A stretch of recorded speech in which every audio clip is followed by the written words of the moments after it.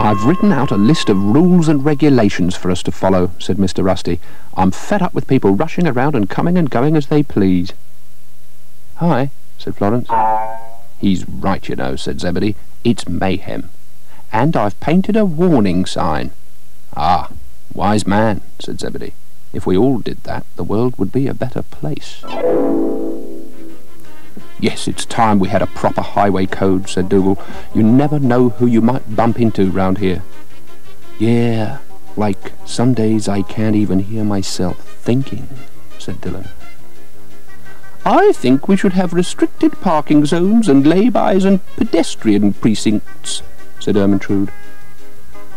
"Yes, it gets very crowded up there sometimes in that tree. I mean, yesterday I was stuck there for 3 hours just trying to get a branch to sing on."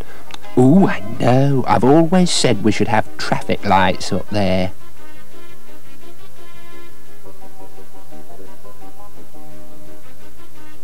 "I've always wanted to be a traffic warden, not so much because of the uniform, but because I like meeting people and winding them up."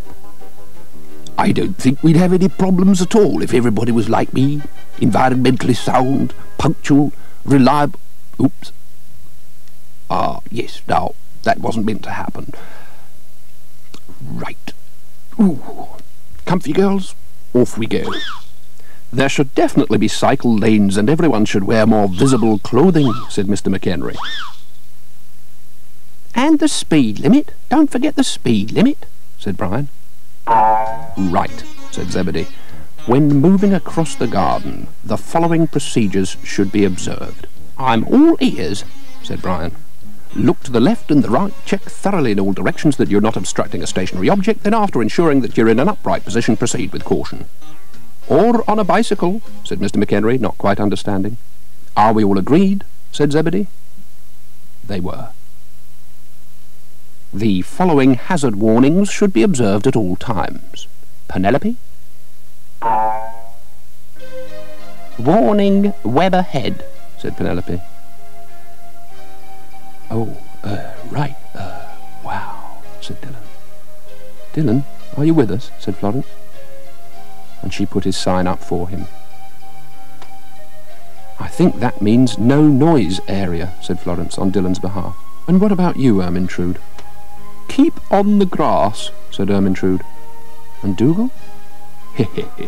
"Beware of low-flying cows," said Dougal. "Well, I don't find that amusing at all, actually," said Ermintrude, "and I don't think I'm going to play any more." And she left. "Oh, come on, Ermintrude," said Florence. "This is only going to work if we all agree to abide by the rules." "Pedal power," said Mr. McHenry, irrelevantly. "Ooh, not bad," said the train. "Well, what have you got?" asked Florence. "Let the train take the strain," said the train. "Oh, yes, that's good. No singing between the hours of 8:30 and 1:30 and 3 o'clock and 7:30 on weekends, and on weekdays 8 o'clock to 11:30 unless you're displaying the appropriate permit."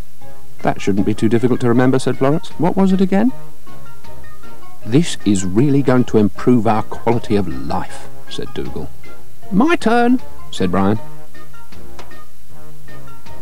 "There's something missing," said Dougal. "Flowers," said Mr. Rusty. "Flowers?" said Florence. "Flowers?" said Dougal. "Yes, flowers," said Mr. Rusty. "Flowers?" said Brian. "Just flowers," said Zebedee. "What kind of a warning sign is that?"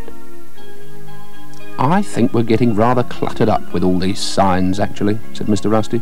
"I wish I'd never started all this. Couldn't we just turn it into an art gallery and call this one Flowers by Mr. Rusty?"